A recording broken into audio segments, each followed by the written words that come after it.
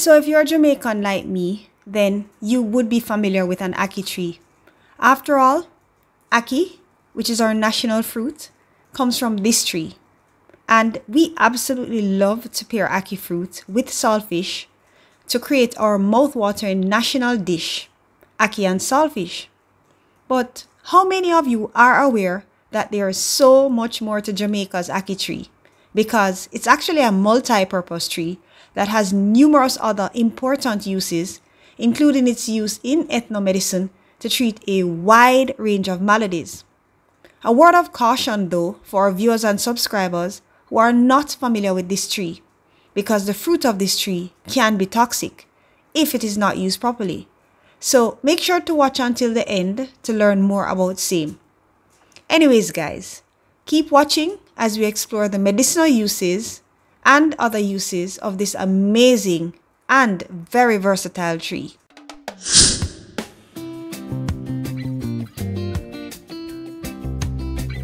You are now looking at a tree that has the botanical name BLIGHIA SAPIDA. We Jamaicans commonly refer to it as an ackee tree.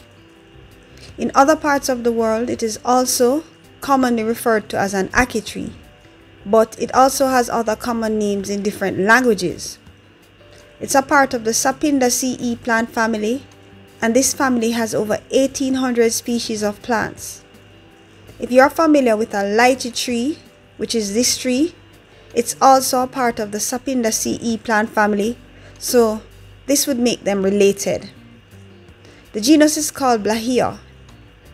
Now in terms of the origin, it's native to tropical West Africa, but it was introduced to Jamaica and other tropical and subtropical regions. In Jamaica, ackee trees can be found growing wildly, organically and abundantly all over the island.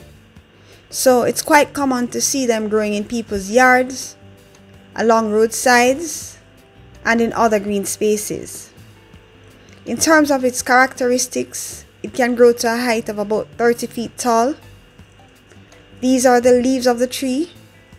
As you can see, they are compound leaves, meaning that they are formed from several smaller leaves or leaflets, which are all joined to one stem. As you can also see, these leaves are oval in shape and they are alternately arranged on the stem. This is the bark of a young tree, and this is the bark of a mature tree. This is what the fruit looks like when it is very young. This is what it looks like at the next stage of maturity, and this is what it looks like at full maturity. So as you can see, the fruit is slightly three-lobed, and it is contained in a pod which splits open at full maturity, revealing 3 shiny seeds, and each of these seeds are attached to a creamish yellow aril, which is this part. Ackee trees are mostly propagated by seed, but they can also be propagated by cuttings. Now, if you would like to learn more about ackee, such as who brought it to Jamaica, how it was introduced here, and the health benefits and nutritive value of its fruits, also how to prepare the aril before you eat them, then I did another video on the latter in the past. So to access same, please click on the link above, and if you're not seeing that link, then there's another one in the description below.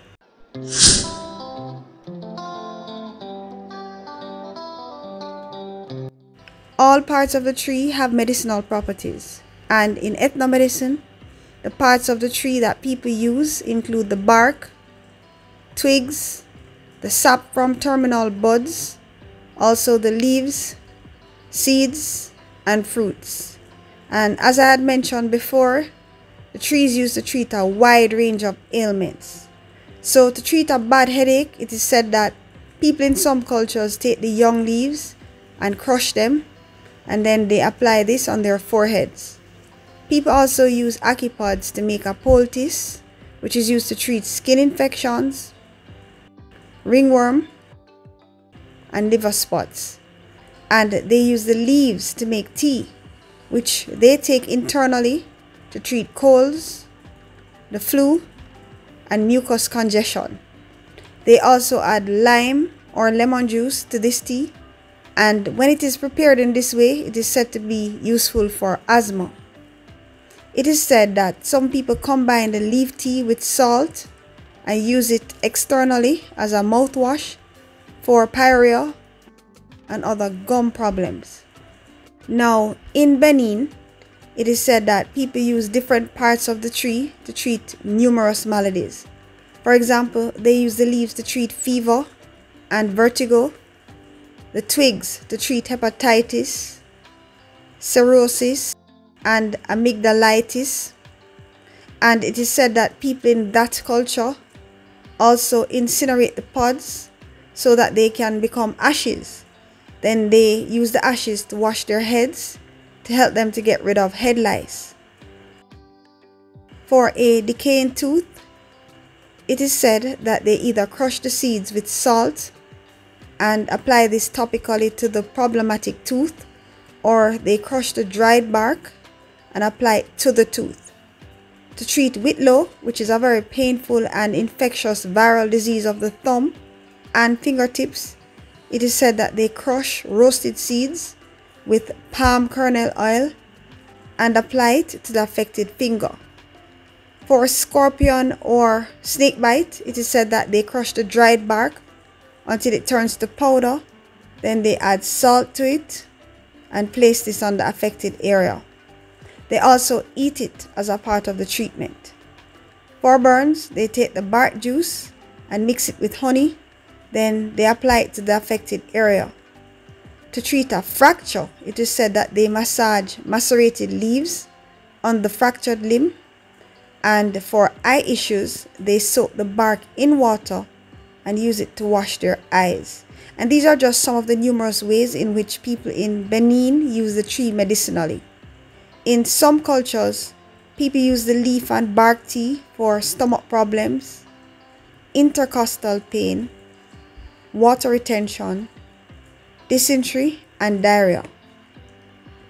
In Ghana, it is said that the ground bark with ground capsicum pepper is rubbed on the body as a stimulant, and that in that part of Africa, people also put the pulp of ground leafy twigs on their foreheads to relieve themselves from migraines. In other parts of Africa, it is said that the ground leaves are made into a paste along with plant salts and used externally to treat yaws and ulcers. In the Ivory Coast, the plant is said to be useful for treating yellow fever.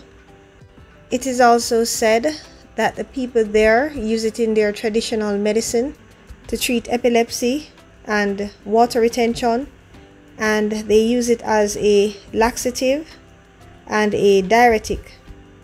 In Ghana, it is said that the people there use the seeds to treat nausea and vomiting. In Togo, it is said that the bark or fruit wall decoction is used topically to treat wounds, and that the fruit pulp is useful for whitlow. For snake bites and scorpion bites, it is said that the pounded bark is useful and that pounded seeds are used to treat stomach issues. Also in Brazil, it is said that people use the aqueous seed extract to help rid the body of parasites.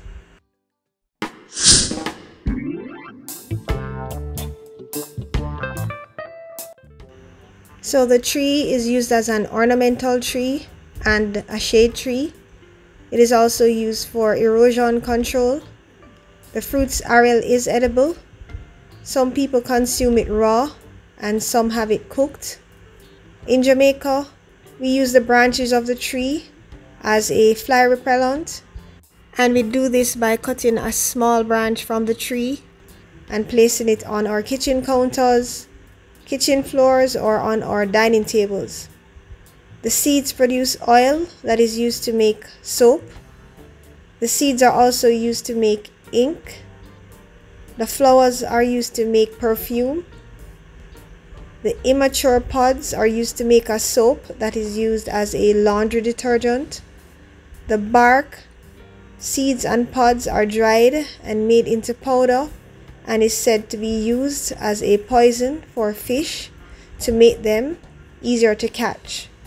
And people mostly use the wood to make furniture and for light construction, but sometimes they use it for other things, for example to make firewood and charcoal, also for handcrafts, boxes, crates and paddles, among other things.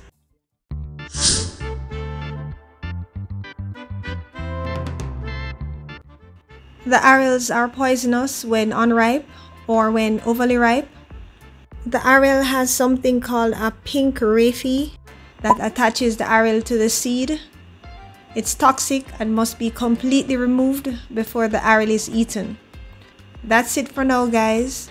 For your own benefit and safety, please do your own research and see you in the next video.